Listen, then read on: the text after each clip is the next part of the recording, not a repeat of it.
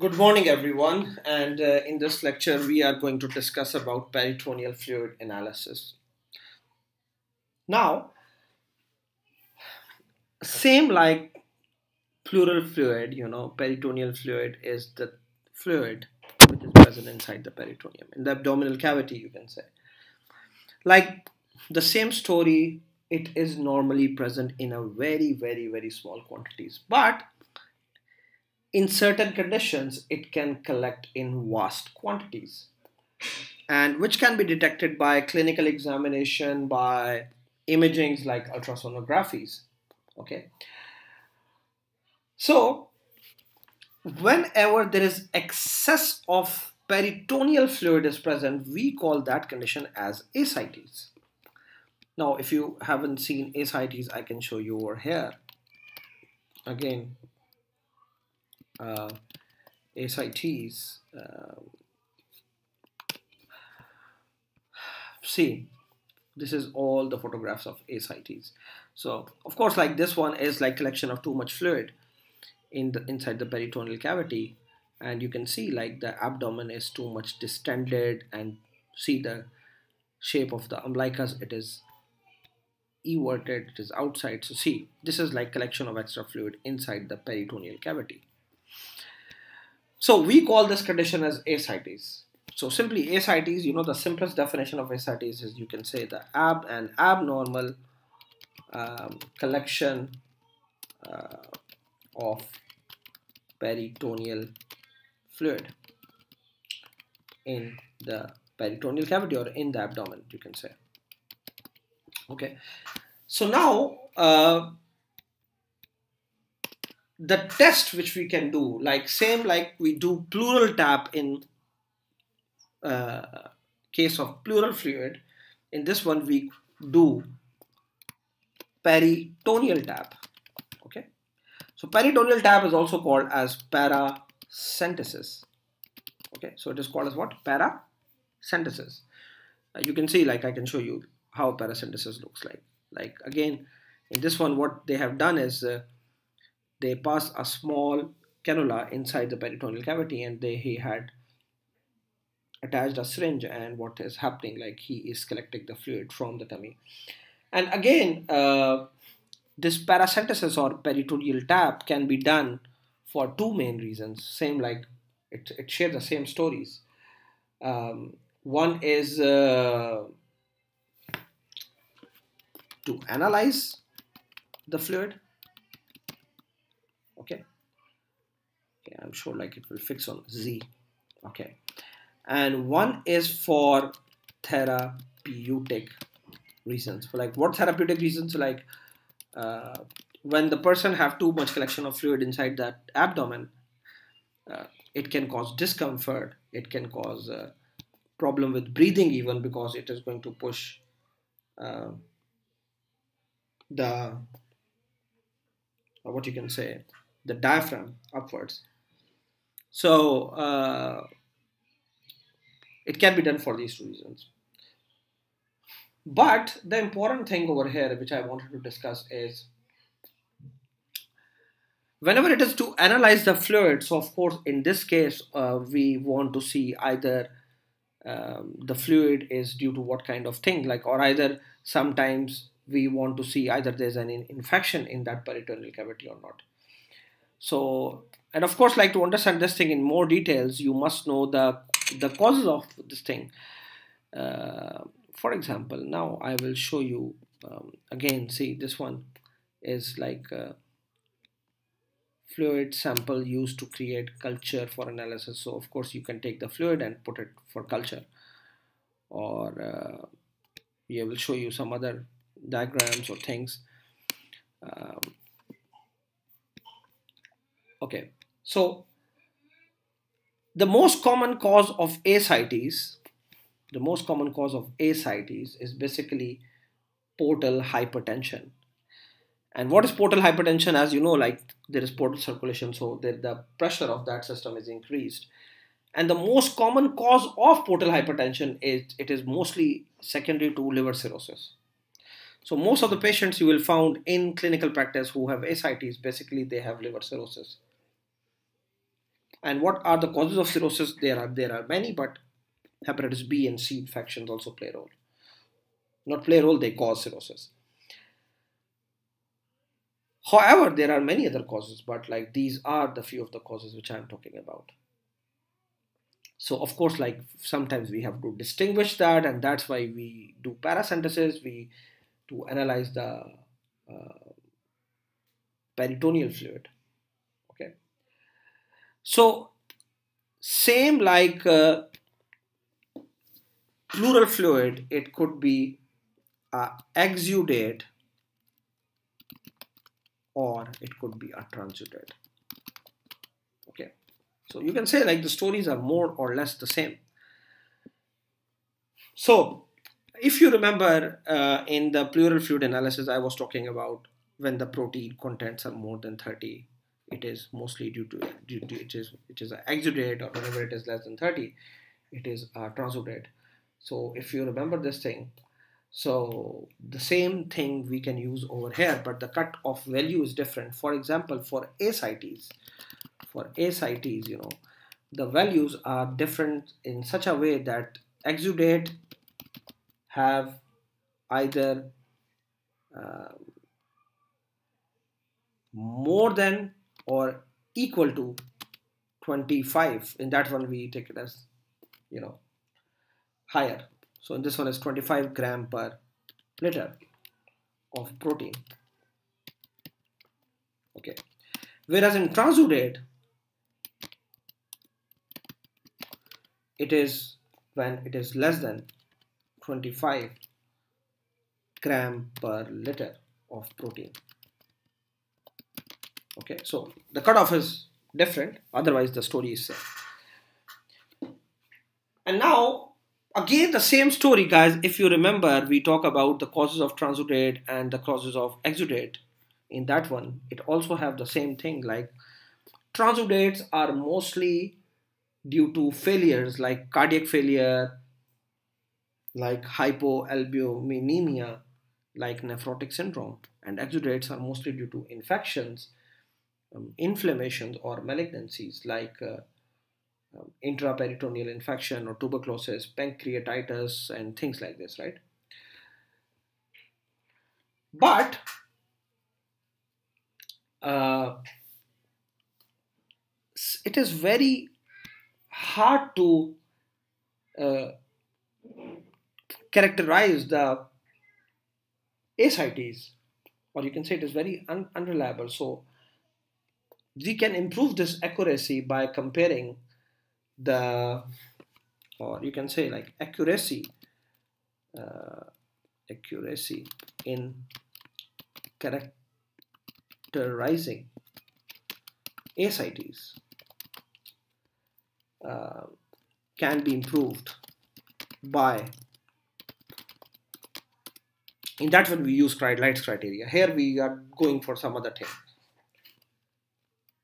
but the idea is completely same. In that one, light criteria is simply you are comparing the protein or LDH content of the pleural fluid with the plasma. So in this one the idea is same, like we can improve by comparing the albumin content of the ascitic fluid with its level in the serum. So we call this thing as serum ascites serum ascites albumin gradient, SAG.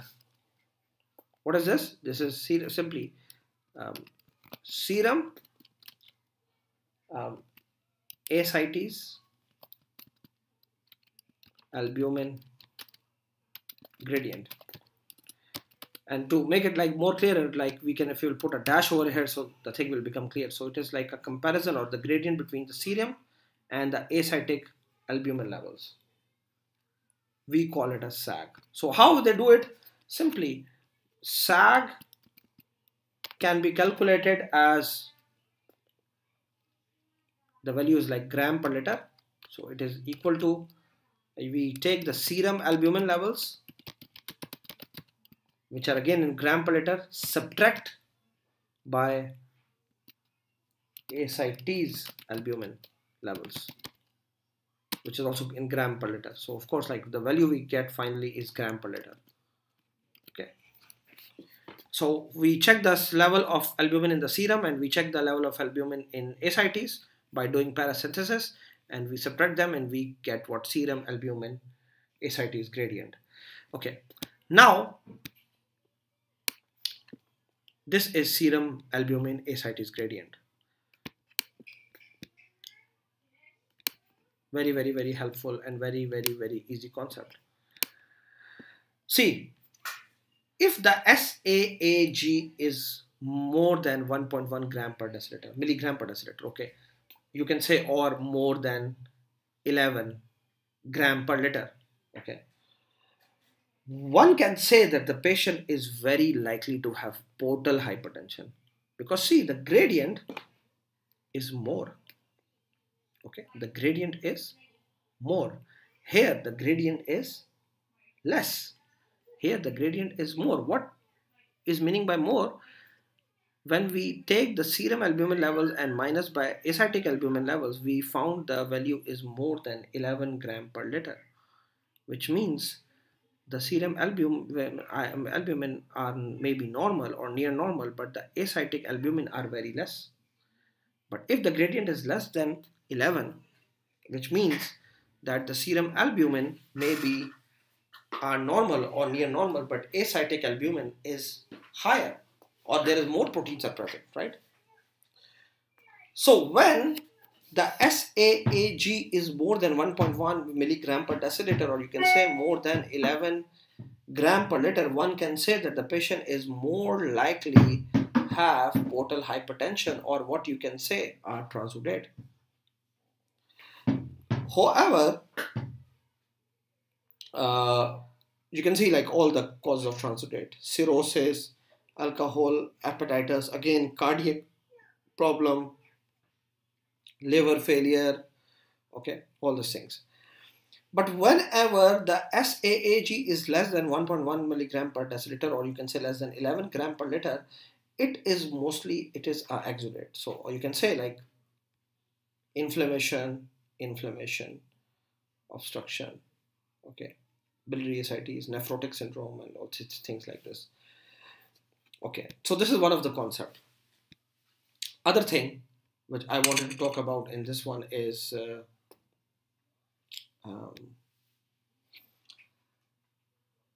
the other things we check in these patients. You can see, for example, over here. Normally, the color of this fluid is pale yellow or clear, which is normal. So other thing, if it is milk colored, so it means like it have chylus or chyme. So it could be malignancy, lymphoma, TB, parasitic infection, or hepatic cirrhosis. Whenever it is cloudy or turbid, it can point towards infection like peritonitis, primary bacterial infection, a perforated bowel, appendicitis, pancreatitis, things like this. And whenever it's a bloody tap, it could be benign or malignant tumors, it could be hemorrhagic, pancreatitis, perforated ulcers. Okay, so we check the color also.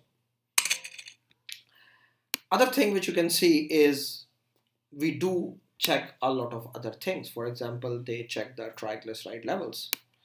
When the triglyceride levels are raised in the ascitic fluid, it could be due to these conditions. They check the proteins.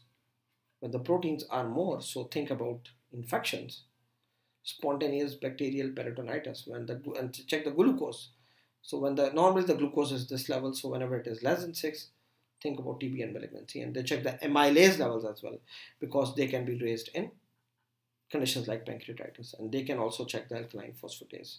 So they can be increased in small bowel perforation or strangulation. So one of a very important condition, which can occur in ascitic patient is something called as spontaneous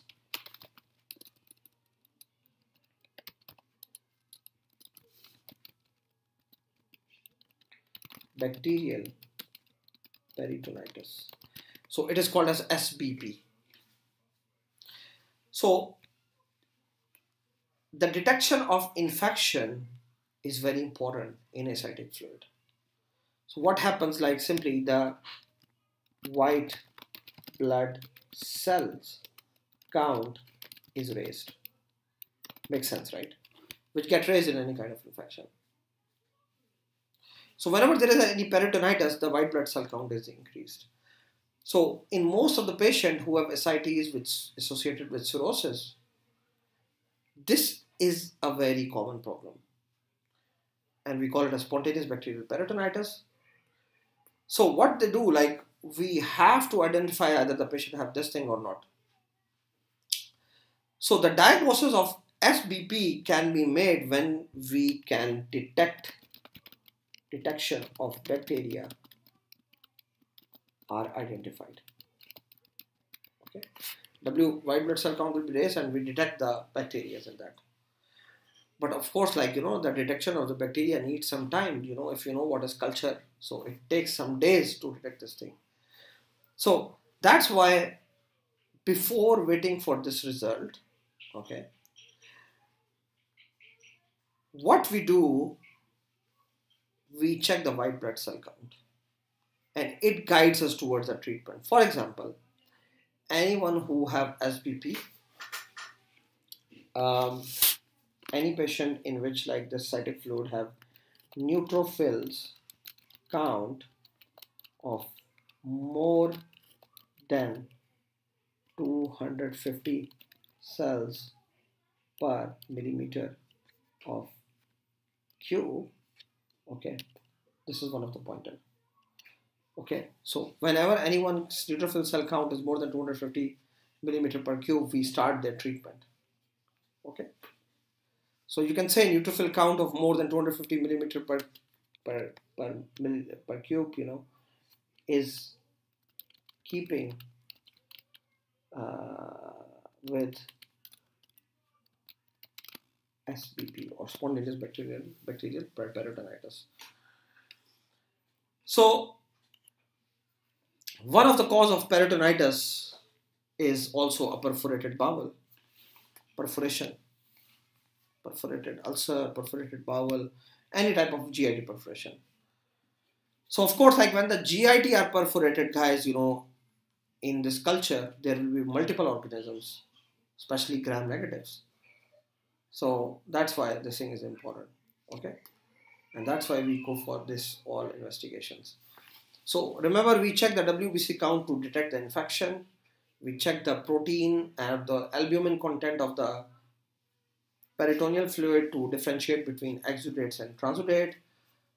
The other test which we can do for these patients is to go for a microscopy.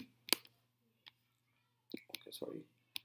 I think like I must put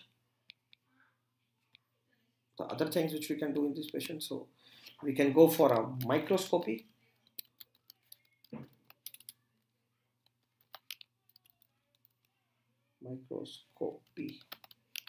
Okay. We can do gram staining. We can do culture and sensitivity, of course, to check like what kind of organism is there and to which drug it is susceptible to. So we can check the glucose levels. Okay, glucose will be low in tuberculosis, glucose will be low in malignant conditions. We can go for cytology to see what kind of malignant cells are there. We can check the amylase levels, right? So same like that pleural effusion, we can do multiple tests in this one as well, and we can we can detect like different kind of conditions in pleural fluid analysis. So sorry, peritoneal fluid analysis.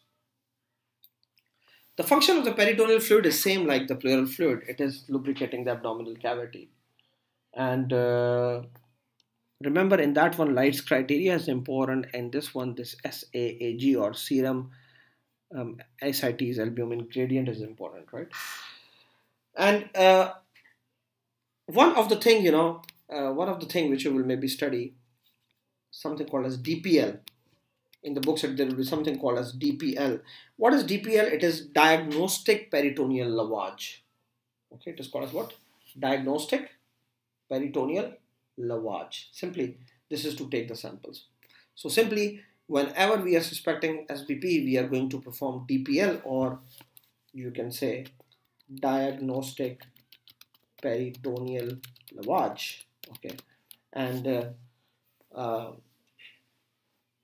we are going to check like what kind of things are present. So anyone, uh, okay, diagnostic peritoneal lavage, especially, is done, for example, to see uh, what things are present. Okay, it's a fast process, of course, you can take. So anyone who have like increased RBCs, increased WBCs, or bacteria are present on culture, for example, or on gram staining, um, we call it as DPL is positive. Okay, so when the DPL is positive, okay, of course, like we know the causes of DPL positive, like that could be SBP, spontaneous bacterial peritonitis, and many other things. So that's all for peritoneal fluid analysis, guys. And in the next lecture, we are going to start with some other topic of diagnostics, right? Most probably we are going to start about, okay, because here we are discussing about microbiology and all this stuff. So of course, like, okay, the next topic we are going to start is with microbiology. Thank you so much for listening.